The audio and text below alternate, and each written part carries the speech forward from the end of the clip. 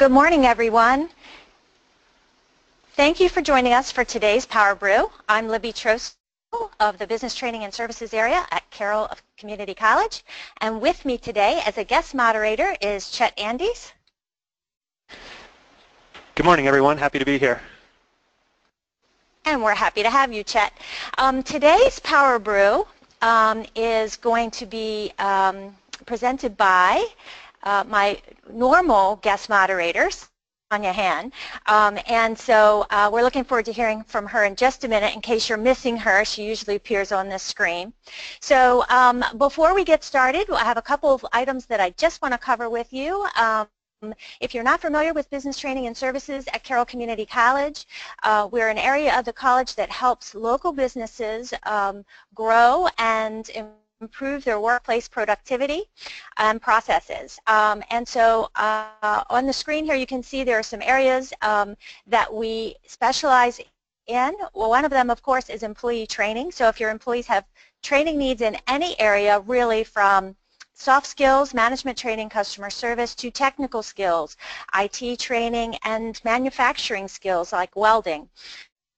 Business training and services can assist in this area. We also provide some services that you may or may not be aware of, so I just want to highlight those for 1 second.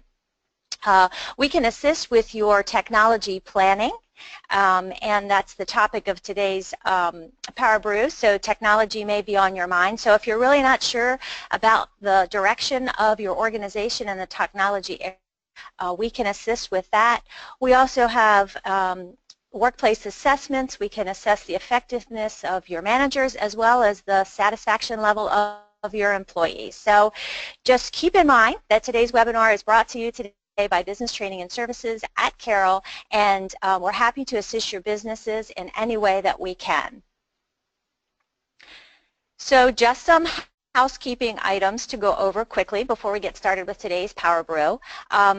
You are unmuted. Everyone is unmuted at this time, but we would invite you to submit questions, and you can do so by using the control panel on the right-hand side of your screen. So you may see that there is a red-orange arrow to the right-hand side of your screen. You can expand and collapse that control panel throughout the presentation, and you can submit questions down near the bottom or center bottom of that screen. We will answer questions throughout the session as we are able, and we will allow time at the end. And if there are any questions that we do not get to by the end of the PowerBrew, we will answer those via email and share out with all of the attendees of today's webinar.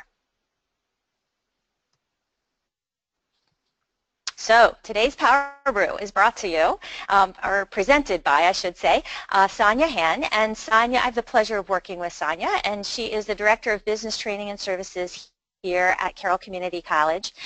She has numerous years experience in the technology area, consulting with businesses, and also had her own company at one time where she consulted with businesses, helped them with their technology, their website marketing needs.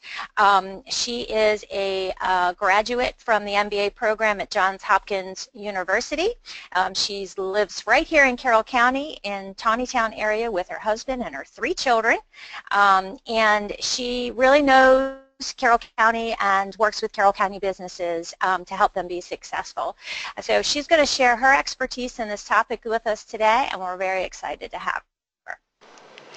Good morning, everyone. It's a pleasure to be here, and we're going to be talking about moving technology from more of a support role, where it's kind of traditionally been, to more of a critical role in aiding important decision making. So traditionally, the company's technology functions have been limited to, infrastructure, security, software, and software is mostly in support of business office functions. I'm a technologist who made the transition to management and business leadership, and in my role as a consultant with PricewaterhouseCoopers, as an entrepreneur when I was working on with my own business, and in my role at the college, I've met with hundreds of executives, principals, and their technology leaders. And what's been interesting over the years of doing that is that while I hear both executives and IT express the desire to expand technology beyond these traditional borders, I also acknowledge and have seen the significant gap that really needs to be overcome before we can really move forward. So in order to realize the strategic benefits of technology, it's really critical to rethink technology. And that means thinking about it in terms of thought leadership, thinking about it in terms of engagement and decision making. So if we take a look at what the benefits are of elevating technology and the discussions about technology to more of a senior level perspective, then we look at the process and what those benefits can be. We think about the fact that first off, every organization is based on business processes. Business processes are what make the organization run on a daily basis, right? And technology's role is to form and manage those processes, right? So that's what technology has traditionally done. It's helped assist make processes more efficient, make processes speedier. And so at this point, this is where technology comes in and it creates information or it creates data. Now, without elevating the conversation about technology to a higher level, this is where the process stops. And we have a cyclical process, okay? We've got business processes, technology supports those business processes, that information flows back into the business processes, and we keep going around and around. However, if instead we have some discussions where technology, the information, we ask ourselves at this point, at the technology level, how is technology being used? Is it simply supporting the business operations? If so, then this is, like I said, where it ends. If, however, IT planning has been aligned with the business strategy, right, and if it has been aligned with the business strategy, then technology will be collecting and managing data that's really critical to the strategy of the business, to the organization. It will be providing mobility, it will be engaging customers in ways that produce strategically critical information that needs to be investigated. So if that's the case, then we're able to move on to the third step, which is intelligence. So if technology is supporting us and providing really critical data that's being able to move forward, information that's going to provide the basis for meeting business mission and the business and reaching those business goals as we go forward, then that data can move on to the next step. Now, I know a lot of you have probably seen this. It's kind of we talk a lot about big data. We talk about how big data can, how much it can help us in terms of business intelligence. But so often the big data gets stuck here. Right? So we bring this big data in and it gets stuck here at this step 3, this intelligence level. Big data goes into a big database. And that database just grows and grows and grows, and nobody really knows what to do with all that data. So this is kind of the second, this third box here. This is the second time when raising technology to a higher level becomes critically important. Because at this point, okay, we're collecting the data we need, but what do we do with it? We need to apply the intelligence. We need to do something with the tools and with that information. So basically, what it is it's applying that senior level eye over the data, over the highlights, and seeing then, oh, look at this. This has really gleaned some insights into our business, and what can we do with that?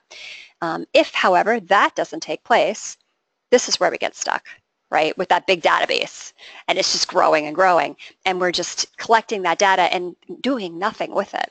But with the application of senior management and more forward thinking, more long view thinking, then we're able to move on to the fourth step here, which is improvements. Right? And at this step, an insight into the strategy provides a new level of understanding and creates ongoing incremental changes and improvements.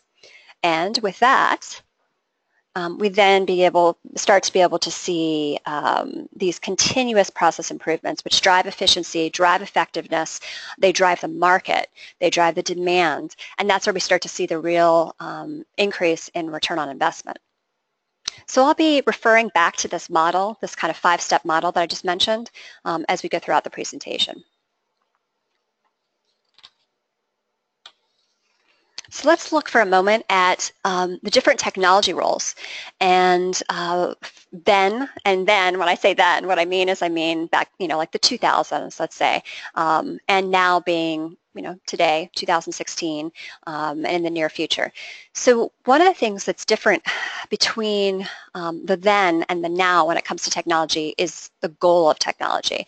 And those of you who've been around, pardon me, those of you who've been around for a while, you've seen this yourself. You've certainly seen this. You think about what technology was like in the 2000s and what the goal of that technology was. And it was basically to support business functions. It was supporting the organization. It was all about increased efficiency. It was about decreased risk. It was about faster product to market, right? But now the difference is that the focus needs to be on delivering value to the customer. So in order to deliver value to the customer, this is where that technology strategy has to be aligned with the business strategy. Okay, it's going to make all the difference. There's no way that we can focus our technology efforts on delivering value to the customer without that being in place.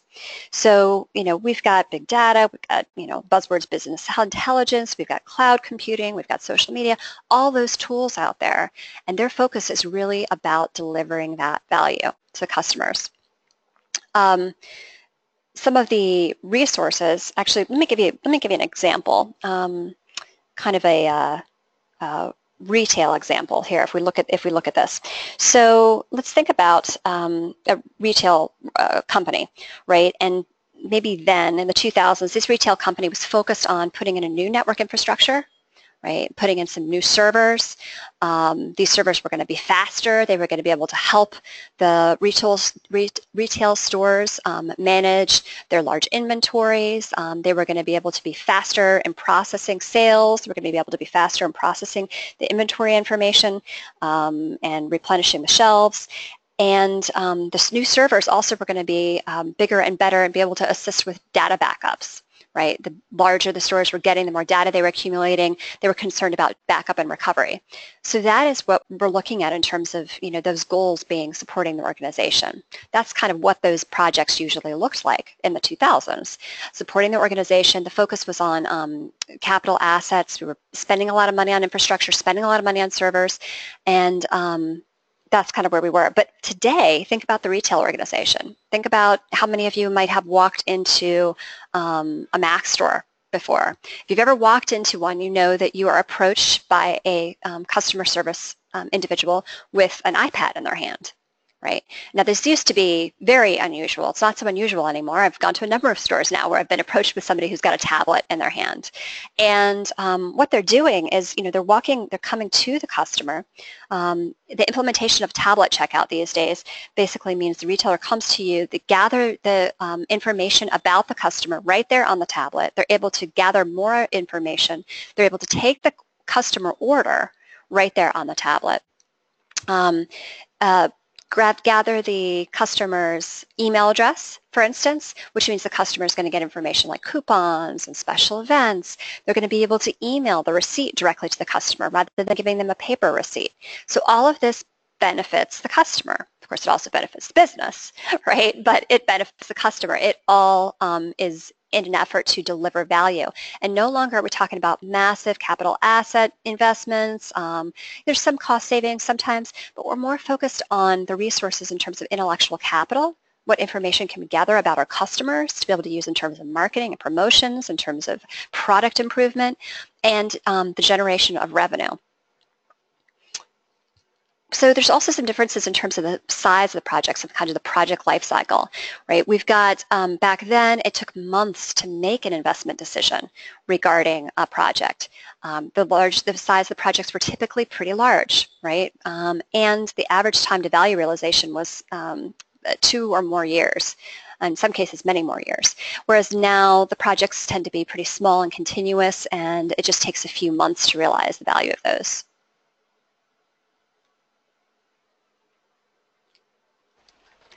Sonya, can I ask you a question real quick? Sure. So can you give us an example of a project in another field, maybe other than retail, for then and now in terms of project scope and duration? Yeah, absolutely. So we can think about the financial industry. Everybody's gotten a chip card probably in the last 9 months or a year, right? And we're all in the U.S. still getting used to our chip cards, right? It was funny because I took a trip to Europe just before and they were using chip cards over there and didn't know what to do with my regular slide card. I got home from my trip last summer and there was my chip card in the mail for the first time, right? So they've been using them for a long time. But in the US, we're all getting used to our chip cards. But in just a few more years, actually MasterCard's currently working on a project where they are going to be having what they're calling right now loosely selfie scans to be able to check out so that you could be in the checkout standing there holding your phone. And you know how iPhones, anybody who's got an iPhone or seen anybody with an iPhone, they know that there's the fingerprint recognition now, and that's worked really well for iPhone. So we're talking about multiple biometric identifiers at this point, and MasterCard's working on this where you'd hold the phone up, take a selfie of yourself using your fingerprint, and the biometric data face recognition software would identify your face, identify your fingerprint, and then it would essentially identify that this is who they say they are, and the transaction would be processed. So you can imagine, like once the software is built, right, and it's been tested and it's out there for general use, think about how rapidly others in related fields will be able to pick up this technology and go with it. So we're looking at, because it's basically just going to be, the customers already have the phones, right? So it's already in the hands of all the customers, or, depending on who the customer base is.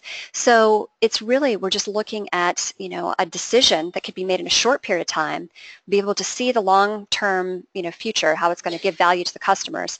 It's a fairly small project. We're not talking about something that's going to take, many years to implement, and we're not talking about something that's going to take many years to realize any kind of a value out of it. It would be a quick turnaround. So I think that's an example and something interesting to kind of keep an eye on coming up, just in terms of our own lives at home as well as with regard to your businesses. All right, so in terms of relating to some of the changes also, I wanted to so I know we've got some people who are on the webinar who are technologists themselves, but we also have, I think, mostly people who aren't, right? So I wanted to be able to talk to, not just talk about how technology has changed in the business and the workplace, but take something that could be a little bit more maybe is a little closer to home. So talk about how technologies have changed at home in order to be able to relate to some of the things we're going to be discussing. So if we look at, again, let's say 30 years ago or so, 30 to 40 years ago, and we look at what technology was all about in the home, we think about things like calculators. Those of you who are old enough, like me, to be able to think back on this, right? We're thinking about calculators. We're talking about word processors even before we had computers, right? We were, ooh, wow, I've moved from the typewriter to the word processor, right? We're talking about the word processors. We're talking about then the first personal computers and printers. Basically, they were all there for efficiency's sake.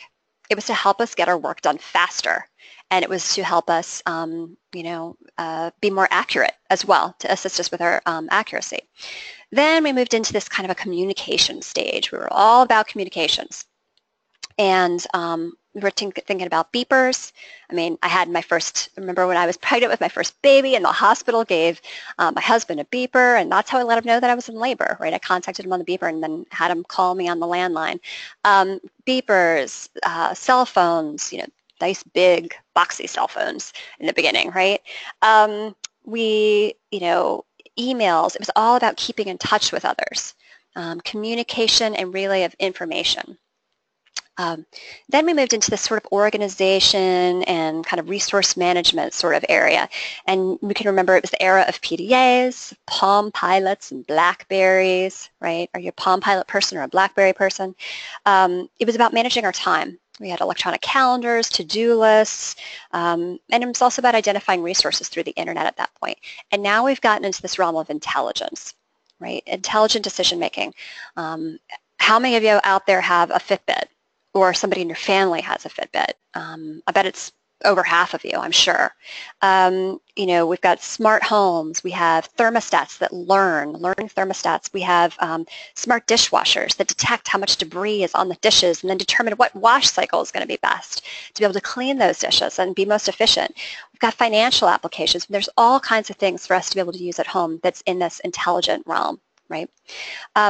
Actually, I handle finances for my family.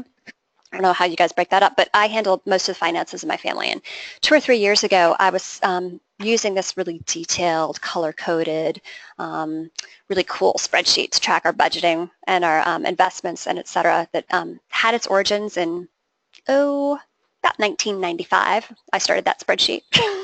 So it goes through numerous iterations, right? Yeah, so for about 20 years, I've been using the same upgraded version of a spreadsheet. The same tool, same technology for household finances, and I'm a techie, right? My head was basically stuck in that efficiency area, right, in that efficiency realm. Forget communications, you know, like downloading the information from my bank. Yeah, tried that when it was new, and I didn't like it because it didn't organize it the way I wanted it to be organized. Forget the organization era, you know, finance management software. I tried that too, and it didn't stick for me. Don't even ask me about the intelligence. At this point, I just felt like I had too many resources devoted, too much time and energy dedicated to my, you know, tweaking of that spreadsheet. Too many years. I knew the spreadsheet inside and out. It had my macros. It's got my drop downs. I was really attached to it, and so it would take too much time and energy, I felt, to switch. So my point is this: intuitively, we all know everything I've just talked about in the last few slides. We know the benefits of technology. We know that it's going to make our lives better. It's going to make our businesses better. We understand some of the intelligent, you know, applications of technology out there. But the hard part is understanding the barriers and getting past them and into the realm of results. So even, you know, I fully understand this, but there's still these barriers, right? In our businesses, our executives, our board members, they understand this, but there are barriers to actually getting us from point A to point Z. Right? So let's examine those for a minute. And we're going to look just a little bit at mindsets and consequences of those mindsets. So today, executives are on board theoretically, but that doesn't still mean, as I just said, that there aren't major barriers, particularly certain perceptions and misunderstandings that are creating a gap. It's these mindsets that keep us moving from steps 4 and 5 in that diagram I showed you earlier. So some of the mindsets are, you know, I don't understand technology. I don't need to understand technology. Think about your senior level management. IT knows this stuff. That's their wheelhouse. So I just want them to go off and make a decision and then just come provide a recommendation to us, right? Some people believe that the discussions are just too complex. They take too long. We don't have time for this. We don't have time to discuss this or to get to really understand the issues. A lot of executives may not say this, but they feel like, you know, they're shoveling money into technology, constantly spending money on technology, but we never see revenue come out of the technology department, right? That's not where revenue comes from. So whether consciously or subconsciously, they're feeling like they're putting money in and money is never coming back out. And then, of course, there's also, you know, the fact that a lot of organizations are too busy fighting fires.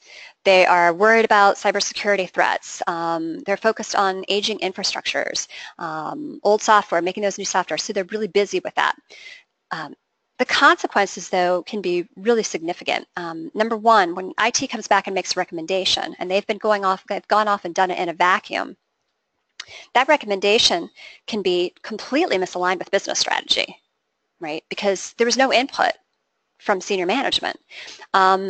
It could also come back and be completely unsupported, right? Because senior management hasn't been involved, they haven't been invested in that decision making at any level.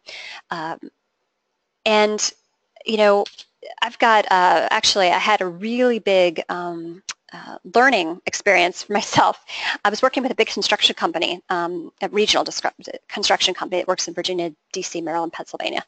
And they were were in need of a web-based solution that could be used in terms of on-the-site promotions. They would do large buildings, FBI buildings, all kinds of things, to record their contracts and sales and interface with their other systems, like their financial and accounting systems. So I had the blessing of the president to work with the VP, with the vice president, to work with IT and also with the users. Basically, the VP and I were in there talking to the president, and the president said, I mean, almost word for word, like, I don't understand technology. I don't get it. I don't care to get it. The VP knows a little bit more about this, you know, he wasn't really strong in it, but he knew a little bit more about that. He said, you know, you guys, I trust you guys. I'm going to give you all the resources you need to determine a solution. I'll give you the golden key to open any doors you need to open. So that's great, right?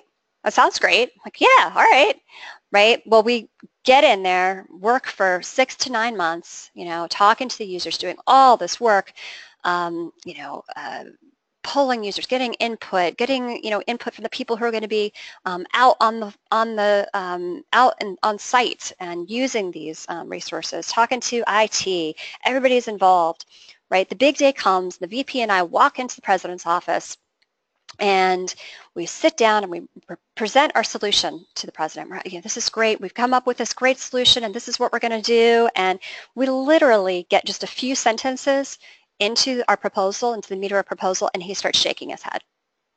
We're like, you know, what's going on? Well, guess what? We were completely misaligned with his business strategy because he hadn't conveyed it. He'd, over the last 6 to 9 months, come up with a new strategy about where he wanted the business to go, some, you know, new direction, and it hadn't been conveyed to us. But, you know, that's, I mean, that was a product of us not communicating throughout this process. And in addition, he didn't understand. You know, he started saying, well, what about this? What about this? Well, we had considered that 6 or 9 months ago and gone through, okay, let's research this. Is this the way to go? And oh, no, this is not this is the reason why we're not going to go there, right? But he didn't have any of that knowledge because he hadn't been involved in the process. So, you know, it's really, really critical that at some level that we have that buy-in and that involvement, right, to be able to close the gap. So we're going to talk specifically about 5 different tactics. There are lots more. There are lots of different ways to go about doing this and trying to close the gap. But we're going to talk specifically about 5 different tactics today that can help get you started. The first one is venturing outside the comfort zone, right? Remember me and my spreadsheet? I was in the comfort zone. So, you know, technology infrastructure is quickly becoming very commoditized. We've got software as a service. We've got cloud technology, managed infrastructure services. Essentially, every agency, whether it's big or small, can pretty much create a solid high-performance technology platform pretty simply these days. It doesn't cost a lot of money. Doesn't take a lot of time once that's in place. Once that's in place, there's some fine-tuning that needs to be done. Most organizations take some time to do that. So their IT department will fine-tune, customize a little bit here and there. But then, you know, once fine-tuned, for the most part, the question becomes, you know, what do we do now? Do I stay in my comfort zone and continually kind of tune the machine, tweak the machine, or do I take technology to the next level? And this is where venturing outside the comfort zone is really important. So everybody needs to commit to taking technology to the next level, right? Get those, you know, you basically got a lot of the basics down, and now we've got to take it to the next level and deliver that value that we talked about to the customers, and see some revenue increases because of it too. So, you know, another question that comes is there a seat at the table for the IT manager? Okay, and what I mean by that is so often I have heard over and over and over again, my IT person, you know, he or she's great with networks, they're great with, you know, understanding the systems, but they're just not strategic. So, you know, I just don't feel that they'd really fit or they'd really get anything out of sitting at the table when there are strategic discussions going on. And that may or may not be true about that individual, but certainly without the opportunity to grow in that area, you're never going to find out. right? You've got to bring them to the table. So having a seat at that table is really critically important, and then encouraging their participation. And of course, the other people that they're sitting at the table with need to be open to that. So that's part of that process as well. And then, another question is, that's from the technologist perspective, but from the strategist perspective, does that executive have a solid grasp of the technology? Now, you see here, I've got that the technologist needs to understand strategy. Does the technologist need to be, the person pushing the strategy? No, but they need to have a grasp of the strategy. And the strategist has to understand technology. They don't need to be a techie, but they've got to understand it. They've got to have a grasp of it so that we can help to bridge this gap.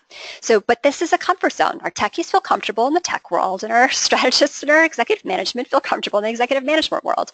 But this is one of those ways that we've really got to bridge that gap. I actually worked for GE for a number of years, or as a consultant. And during that time, I was working with one of the many divisions. The company had identified some really significant advances in technology that it felt were going to help get them to the next level. They really felt like it was going to assist them. It was really central to their long-term business strategy. The changes involved a huge investment at this time, multi-million-dollar investment, and a vast rework of their business processes, as well as some significant infrastructure processes. But once the new technology was up and running, it was expected to bring a lot of value to the company. And in fact, it actually did once it was implemented. But as such, because it affected the business processes, it was that much more critical that this technology project have the buy-in of senior management in all areas, in marketing, in HR, in finance, and in all areas of the organization. So at the time, they had a really strong CIO in place, and she was, she was great. She had the technology background. She had she was a strategic thinker. She was a long-term thinker. So she and I worked together, and we actually we realized that there was a problem. She realized that there was a problem. That most of senior management didn't understand technology enough to really support it. They knew their areas really well, but not enough to really support this particular project. So what we did is we actually planned a full day kind of a boot camp. And it was a full day. You can't imagine how hard it was to get these executives together in a room for a full day here. But what we did, we were able to pull it off. And it was all about, not the nitty-gritty stuff, but about how the technology worked and why their cooperation and coordination and buy-in was going to be so important for various different levels, to be able to understand how that worked. And it really made all the difference in a successful implementation. So the second tactic is sponsoring industry technology reviews. So this is another method. It's being used in a lot of Fortune 500s and startups too that are just really taking off. And whether or not you're a company that's about technology, let's assume that you're in an industry that's not the tech industry, right? We're talking about sponsoring periodic reviews of technology's long-term role in the industry. So engage in kind of forward-looking conversations about how technology affects the industry and what the implications are for your business specifically. Some companies have a CIO or another senior executive who can facilitate these discussions, but those who don't and might prefer an outside view can involve external experts who can help generate those discussions, right? A consultant or some other external expert. Given the rapid rate of change, such big picture discussions should really take place every 12 to 18 months or more frequently, depending on your business goals and depending on how technology relates with your business. There's I think a really neat technology that's going to be coming out. We've all heard about the Internet of Things, and some of you may have heard about using beacons. There's a new technology that's being worked on right now that's called ambient proximity. I don't know if you've heard of it, but basically beacons, what we're looking at for the future is, when a customer walks into, let's say I walk into a shoe store and I've got my cell phone on me, because who doesn't, right? Who doesn't have their mobile phone on them when they walk around and go shopping, right? So there would be beacons placed on displays, like for instance on a shoe display, right? And as I approach that display, it would be able to ping my phone and have a specific identifier associated with my phone at that point. And there's other technology behind it. But basically, it would be able to monitor and see how many customers stop to look at that particular running shoe, for instance. It would be able to determine how many stop and put the shoe on, or how many skip the shoe altogether after they stop and look at it. It would be able to, that data then could be compared to information on what the customer actually purchases to provide real-time information back to the brand, right? So back to Nike or whoever it is. In fact, JFK is currently piloting, if anybody goes through JFK, JFK is actually currently piloting a similar technology where they've got beacons placed throughout the airport, and they're pinging the phones to be able to determine how long the lines are taking. We've all heard about horrible lines and traffic jams and things at the airports, right? So it's actually using that right now. So if you go through JFK, that's actually happening right now. So these industry technology reviews really help you keep up to date on, what's being piloted right now, what's up and coming, and how can that, I may not be a shoe manufacturer, but how can this technology potentially be used, if that's my industry, if manufacturing that's my industry, if I'm manufacturing consumer products, that I could see how this technology might be used. And it's going to help us think long term.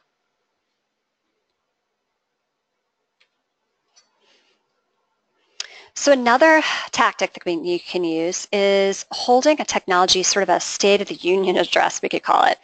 And basically, this would be maybe an annual address provided to the board of directors specifically, okay?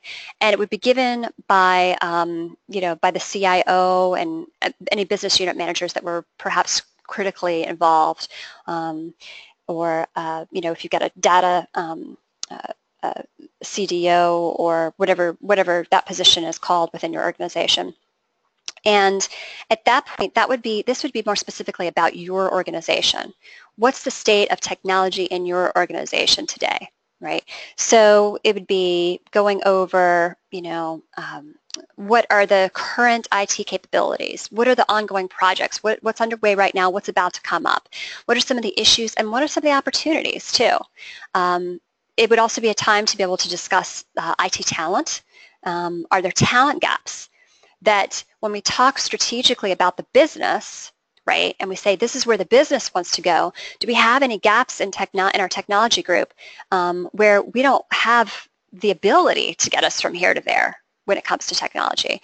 Or perhaps we've got some special talent already in-house that's really not being leveraged, and maybe those, some things need to be reallocated there so that talent that's already in-house can be appropriately used and put to best use to bring that value to the customer and ultimately to the business as well.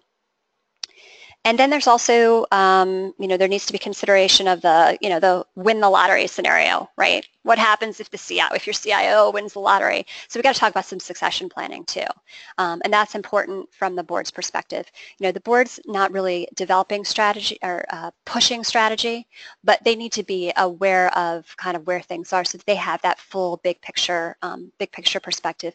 And also because it has been shown over and over and over again that the number one factor, most important factor in the success of a technology project is is executive sponsorship, is a strong executive sponsorship. So,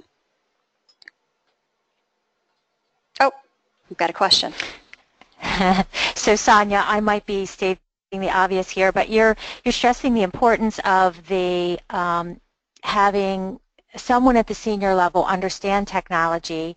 Then you're also talking about the CIO, Chief Information Officer.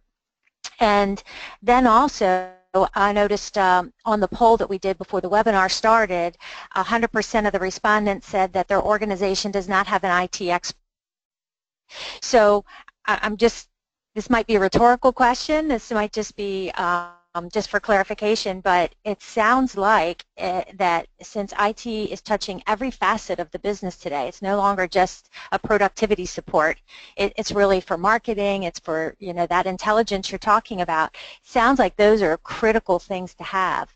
Someone at the executive level, someone on the board that at least understands technology, if not is a representation of the technology sector, so that they can really interpret things for the board and make sure that the strategies well aligned with the IT.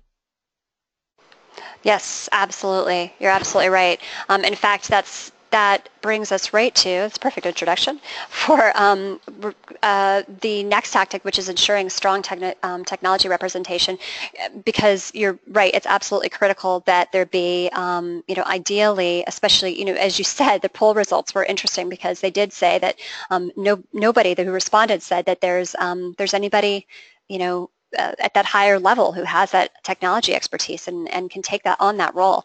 And that is really critical. There's a number of reasons why. Primarily, one of the reasons why is because we need somebody there who it's just, in their mind. I mean, technology is not necessarily in the forefront of all of these other, executives' minds, but not only that it's in the forefront of their mind to bring up topics for discussion or to insert information about technology into the conversations, but also because that leader helps to facilitate understanding among all of the other individuals at the table, right?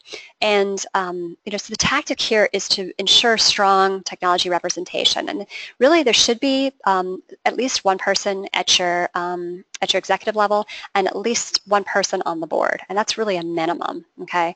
So if you feel that your organization isn't that greatly impacted by technology, we know they all are, but isn't one of those which technology is really the core, then at a minimum you ought to have one person on the board and one person on your executive team.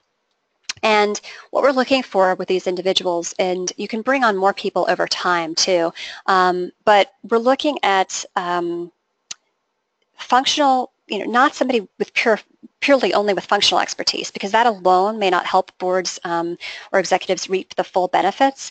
Instead, we're also looking for somebody who's got leadership skills, strong leadership skills, has got business knowledge that's really integral to helping other directors understand the connection between technology and the business.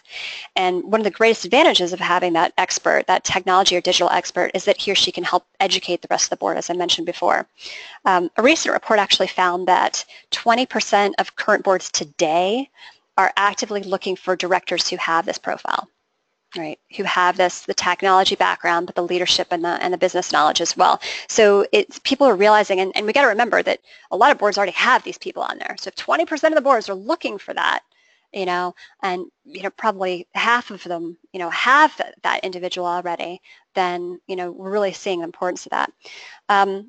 Over the last year, I've actually been working with an educational institution to develop and implement a comprehensive strategic technology plan. And when we got started, no one in the administration, and no one on their board either for that matter, had a strong understanding of technology.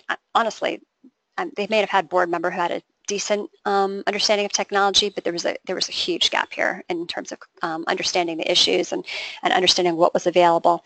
It was a really significant issue, and it was becoming more and more clear over time as we were starting this task to build this technology strategy that this was going to be an issue. The institution was trusting, me and the experts that I was bringing in to assist with the development of the plan, but they really needed someone who understood the business processes and understood, from the inside out, and understood the fundamentals of the technology to be able to bridge these gaps, to be able to educate others, and to be able to ensure the successful implementation of the plan after we were gone, right? Because there needs to be somebody, you've got to have that, that person who's gonna take that and move on with it. So they ended up finding a really perfect person. So it was great because she's got background in, she had a strong background in technology before she got into education, and then she was in education administration for a long time, and they brought her onto the board of directors. And I can tell you that it has made all the difference in the world. It's made a huge difference to be able to have that representative there in terms of, certainly our interactions with her, but even to a much greater degree in terms of, how she's been able to educate the other members of the board and the members of the administration. And the last tactic that I wanted to talk about is encouraging big picture thinking. So, you'd think, well, with executives and board of directors, why would we need to encourage big picture thinking? That's what they're all about. But we need to encourage big picture thinking when it comes to technology, right? So we can really help innovation from within the organization. And some of the ways to be able to do that are but certainly by doing some of the things we've already talked about, some of the 4 previous tactics, having that expert there to open up discussions and insert comments and information, helpful information into conversations, but also, promote outside the boardroom discussions focused on the long term. And in one instance, actually, the chairman of a board organized informal gatherings around, at his house, around crackers and cheese, and if your organization allows, you can have some wine, depending on your business, right? To talk about kind of the global economy, to talk about investing in innovation, and what the organization can be doing to, to really push themselves and move forward and move out of that comfort zone.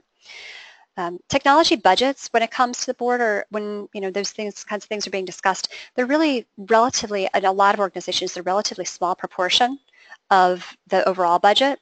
Some organizations are not.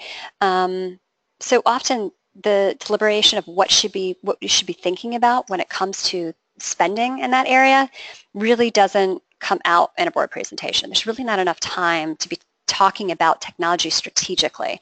And when it comes to senior management as well, there so often, again, we get stuck in thinking about what's currently going on, or firefighting, or the next upgrades that we need to be making, that we're not really thinking about it in the big picture. So this is, opportunities like this are really very helpful.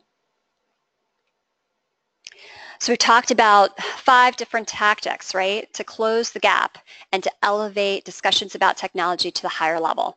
We talked about going outside the comfort zone. And that going outside the comfort zone is not just about the top level senior management. It's not just about the board. It's actually about our technologists as well. They need to go outside of their comfort zone and reach out and start to think about strategy, start to orient themselves to the business strategy, think about business processes, think about where the business wants to go, where they're heading. We talked about sponsoring industry trend reviews, looking at what's new and upcoming, what's currently being piloted at other, other places. Look at best practices in terms of, what's new and upcoming and how this can be used in our own business. We talked about securing strong technology representation, that CIO, that member of the board, and possibly others as well. We talked about holding a State of the Union, talking about specifically, where are we today, and, just to get people more oriented to the technology issues and challenges and opportunities. And then we talked about thinking about technology in terms of more of the big picture. So the whole idea behind all of this, right, is going back to that diagram that we talked about before. It's moving from the business processes. Business processes are formed and managed by technology. If we've got people involved at the right level in that technology, then we know what kind of data we want to pull from those business processes. We know that when the customer comes in, we want to gather how long did they look at the shoe? Did they try the shoe on? Did they move on to something else? Did they purchase it? And then rather than just collecting that information and putting it in a big vat somewhere, some deep dark hole somewhere, right? We then want to apply strategy and apply intelligence to that so we don't get stuck in this cycle. Right? And so we don't get stuck in that cycle. And then we can say, okay, now we've taken this information and what does this tell us? What does it tell us about how we can improve our products? Why did somebody move on from the shoe? Maybe they looked at the shoe for, 10 seconds and then they moved on. They never tried it on. What was it? Was it sticker shock? Did they look at the shoe, like the design? And they turned it over and they decided, oh, wait a second, that's too expensive for me. A lot of us are using this kind of thing. We've been using this in terms of websites, right? Like you think about how long somebody go onto a web page. Well, they go there for 5 seconds and then they jump off of it. Well, evidently they weren't finding what they wanted on that web page. So the same kind of, intelligence needs to be applied in what we don't traditionally think of as a technology application. Right? We think about somebody walking up to that shoe display, and we don't typically think of that as a place for technology interaction to occur. But now it is. It is a place for the technology and interaction to occur. And that's where the intelligence needs to be applied at that point. And then we can move into making, now that we've gathered that information and it's applicable to our business processes, to our marketing, to our product design, to our pricing, then we can make those continuous improvements and we can move on to better the organization and to move it on into the next decade or more. Yes, Chet. Well, because I'm always thinking about education and training, just because I'm an educator at heart, it sounds like with the first tactic they're getting out of the comfort zone in the State of the Union address for technology, can you speak to how training might be appropriate for either the executives, the IT department, and the employees to fill those gaps and speed implementation of those different projects? And it sounds like training might be appropriate for both specific IT needs and also helping folks understand strategy better. Can you speak to just how training might be a tool in those steps? Yes, absolutely, and it's even more important. I mean, it's important, honestly, in any organization, and training can be applied, whether formally or informally. But in those organizations that maybe don't have those, those driving forces that, somebody sitting on the board or somebody in IT who already understands strategy, it's that much more important, right? So, training. Training, absolutely, it's coming in, whether we call it training or we call it a briefing or we come in, somebody could come in and do assist or facilitate those State of the Union addresses, right? I think one of the things to consider here is that that training would be, or that those addresses would be very customized, right? So again, remember that when we're dealing with the strategists and getting them to understand technology, we don't necessarily want somebody who is a technologist coming in and teaching them about technology. So the training would be more oriented to, as a leader, this is what you need to understand about technology, and so it's very specialized, and certainly that would be very very fruitful. So coming in and saying, as a strategist, here's what you need to understand, because another thing is leaders don't have time. They don't want to sit there and learn about switches and and cabling and those kinds of things. They don't need to know about that, but they need to understand a certain level. And the same goes exactly for the IT people. And getting them to understand, to think about, getting the techies to think about what are the business processes involved here. How does what you do impact the business processes, and how does it impact ultimately the business and assisting the business to get to their strategic goals? And that's really important, because so often, I mean, it's not quite like it was in the 2000s where we literally got our techies down in a basement, right, working in the lab somewhere. It's a little bit different, but so often they are kind of relegated to, kind of a back office function where they're not really integrated with the rest of the business and don't really understand those strategic goals because they're just not exposed to it. Okay, thank you so much, Sonya. We'd like to open it up to questions now. So if you do have a question, you can submit it using the control panel on the right-hand side of your screen. And I just want to take a moment to talk about our PowerBrews. The goal behind the PowerBrews is to give free information to the business community, and it is our goal to arm you with information that you can use right away back in the workplace. So that's why we like to do them in the morning while you have your caffeine and your mind's a sponge, so to speak, and you can implement right that day. Take some ideas back to your coworkers, and if you're in a leadership position, to the leaders in your organization. We have several PowerBrews that we have recorded, and so I want to make sure that you are aware that you can watch any pre-recorded PowerBrew by visiting carrolltraining.com/PowerBrew. We are working on continually updating those PowerBrews, so the past few PowerBrews, you can get some information out there if you have not attended one of our previous PowerBrews. So we're about at our 10 o'clock hours, and I actually do not have any questions from the audience. So any parting, anyone here?